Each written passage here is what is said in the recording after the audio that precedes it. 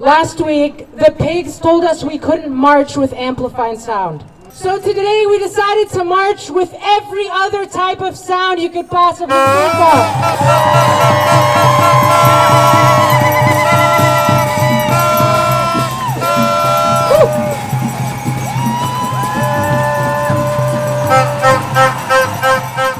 Biden needs to know, Netanyahu needs to know, the American imperialists need to know, and the Israeli Zionists need to know that we are building a future that has no space for them. This is Natalia with People's Dispatch. Behind me is a march of thousands of people here in the heart of New York City. It is a pro-Palestine march.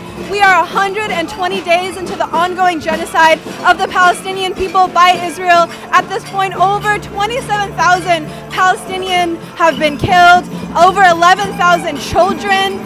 But the NYPD seems to be responding to the protest against this genocide by further criminalization and arrest and suppression.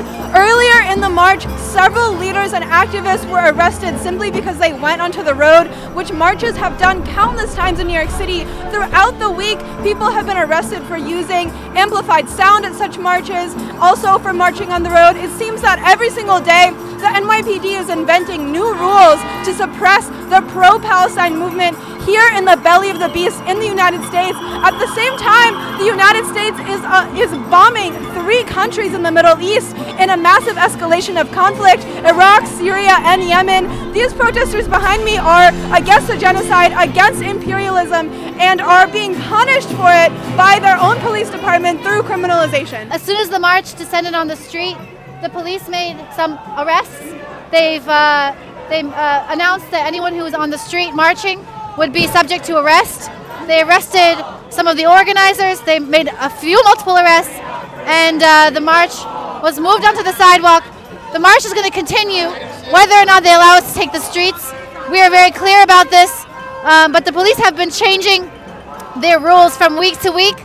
They are applying their policies in a discriminate manner. This is a political repression of our movement, but we're going to keep marching. We're not afraid to be arrested. Come and take us, because we have a responsibility in this country. That is nothing compared to our duty to the Palestinian people. I think it's very, very important that people in this country understand that it is not sympathy that we feel, it is a responsibility. This is not something happening halfway across the world that we think is pretty unfortunate to look at. This is not some foreign conflict. This is manufactured right here. It is our responsibility, our duty, and we are accepting that and embracing whatever that means to stand with Palestine and to change the equation and to make our government reconsider the idea that genocide, that apartheid, that occupation with our tax dollars is acceptable any longer. Thanks to Biden's obsolescence and war crimes and sheer stupidity, we now spend every day of the week organizing against him and all the war criminals. And this movement,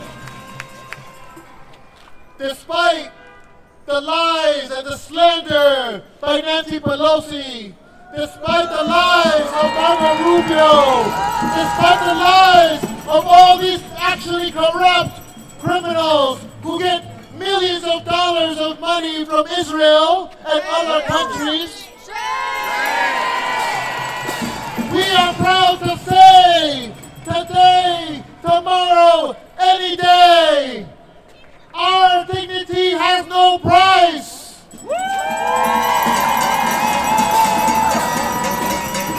Our responsibility to protest has no price. And that this movement, whether they like it or not, is led by volunteers, by people who give up their lives every day to struggle with us. Today, we saw what we've always known. Is that the police only care about one thing. They protect money and property. They protect money and property. They do not protect protect the people. They do not protect the people. But we are determined. But we are determined. We will bring our message to the streets. And we will bring our message to the streets. Because we care about life. Because we care about life. And we care about safety. And we care about safety. And we care about dignity. And we care about dignity. And we care about freedom. And we care about freedom. Of all people. Of all people. We care about Palestinian life. We care about Palestinian life. And we will fight for it. And we will fight for it. Until the very end. Until the very end.